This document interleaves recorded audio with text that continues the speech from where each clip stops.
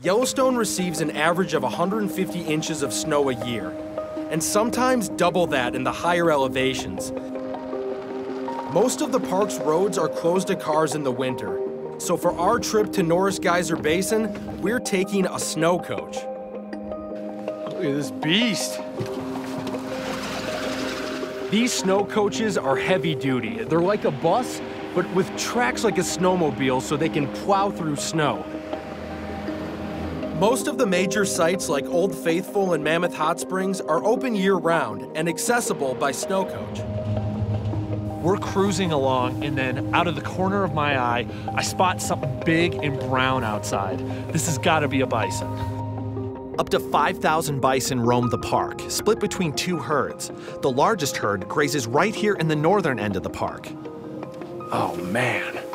Look at the size of those two guys. Those guys are big. You can tell that they're both males because they are gigantic. Those guys are at least 2,000 pounds. And they're right next to the river, which is not frozen over. That tells me that there might be a hot spring that's keeping the water a little warmer than usual.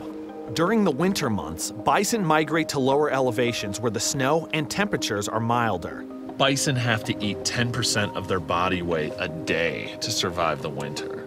That's almost 200 pounds of grass a day. They use their broad heads and powerful neck muscles to sweep away the snow to get at it. Oh my gosh, he's running. Oh my gosh. Wow. He's booking it. I have never seen a bison run like that before. Oh man. Oh. He's taking off. And that's why you don't want to get too close to those guys. Bison can run up to 35 miles per hour, and they are much more agile than they appear. Ooh, you smell that? I do, that's the geysers. That's sulfur.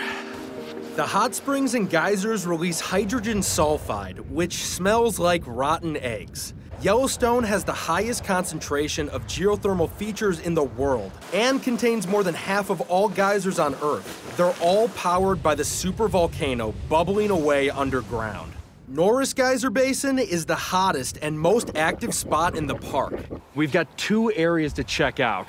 We're starting with Porcelain Basin. The milky color of the mineral deposits that bubble up inspired the name. Oh, there they are. Oh yeah. Whoa. Look at that thing pumping. So this is our first overlook of Black Growler steam vent. Steam vents, or fumaroles, are usually found on hillsides above a hot spring. Water that seeps into the ground is rapidly boiled and spewed out as steam. Oh, here comes the cloud. Oh yeah. That's Maybe nice, warm up a little actually. bit, yeah. These steam vents are the hottest geothermal features here and can get up to 280 degrees. That steam was not 280 degrees, luckily for us. Still, I'll take any warmth I can get. All right, let's get down there. Okay. As the steam clears, we catch sight of the boardwalk. It's kind of fun. It's this perfect little path that takes you through almost this alien zone of geysers, hot springs, and all these other geothermal features. One of the most important things to remember is to stay on the boardwalk.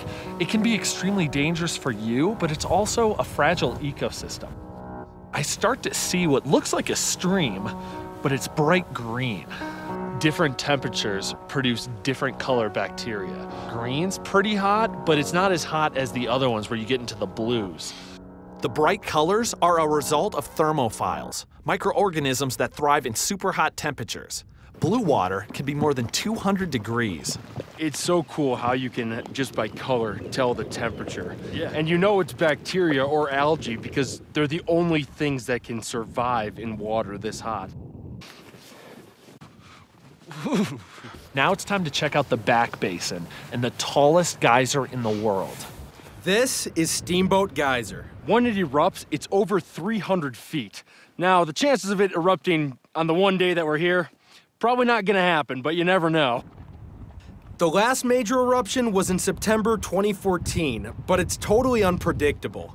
In between, you get these mini eruptions of 10 to 40 feet. It's spouting. It's pretty amazing how these geysers work. Essentially, you've got this heat source, which is the supervolcano, and this water, which is going through these basically little pipes, heats up, and it just forces it up, which is why you get these spouts of water that just shoot out of the ground. Those pipes, they're connected. So if Steamboat erupts, some of these other hot springs around it will actually get drained because all the water's being sucked and spit out through this guy. So we're standing here hoping that this thing will erupt. 3, 2, 1. Let's go! We might be out of luck with this plan. Yes, it's working. Oh, you got 20 feet, I think. I got 20. Not a full-on eruption, but hey, it's doing something. Yeah.